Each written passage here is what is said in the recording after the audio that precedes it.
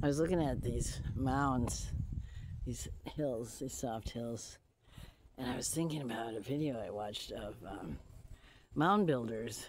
I'm in the United States. Mound builders in the United States before the Europeans came or went to the United States. And they don't know, okay, they don't know who built some of the mounds.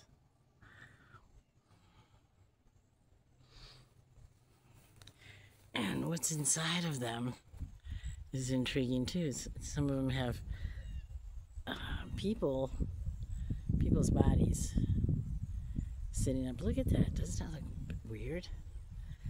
So some of the mounds are huge. And this is hills all around here. And I don't know if it's natural or not, but it's pretty.